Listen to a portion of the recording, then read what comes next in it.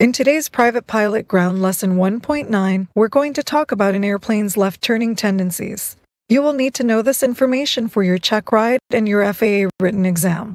Propeller-driven aircraft encounter 4 inherent factors that produce a left-turning tendency, resulting in an unintentional left turn or yaw.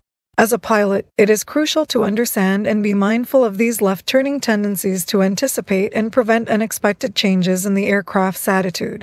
The 4 left-turning tendencies are P factor, torque, spiraling slipstream, and gyroscopic precession. P factor, also known as asymmetric thrust, occurs when the descending propeller blade generates more thrust or takes a bigger bite of air than the ascending blade. This imbalance produces a yawing moment that tends to turn the aircraft to the left. This phenomenon becomes evident primarily at high angles of attack, such as those encountered during slow flight, takeoff, and when operating a tailwheel airplane during takeoff. Regardless of when the P factor is encountered, appropriate right rudder input is necessary to maintain the desired attitude. Torque effect is a reaction to the engine's power and the propeller's rotation. During normal flight, the torque effect is generally not noticeable unless there is a rapid increase in power at low speeds and high angles of attack. In such cases, to counteract the left roll tendency, apply right aileron input as needed.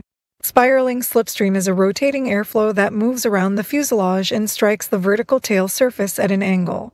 It creates a left-turning moment, causing the aircraft to yaw to the left. To counteract the spiraling slipstream effect, it is necessary to apply right rudder input. For instance, as power is increased, the slipstream effect and resulting yaw become more pronounced, requiring simultaneous application of rudder input. When you increase power, gradually add right rudder input, and vice versa. Gyroscopic precession refers to the phenomenon where a force applied to a spinning gyroscope is observed 90 degrees ahead in the direction of rotation. Although the detailed physics behind it can be complex, it's important to understand its impact. In the case of a propeller, which acts as a rapidly rotating disc, when the tail of a tailwheel airplane lifts off during takeoff, the propeller disc rotates forward. This forward rotation can be compared to someone pushing on the top of the disc.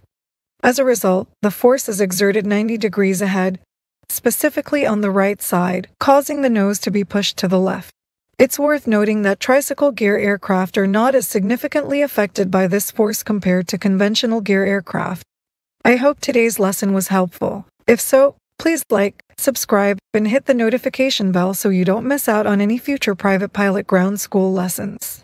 And if you're interested in doing your private pilot ground school online directly with me, and have me sign you off to take your FAA private pilot written exam, please reach out at chickswhoflyofficial@gmail.com.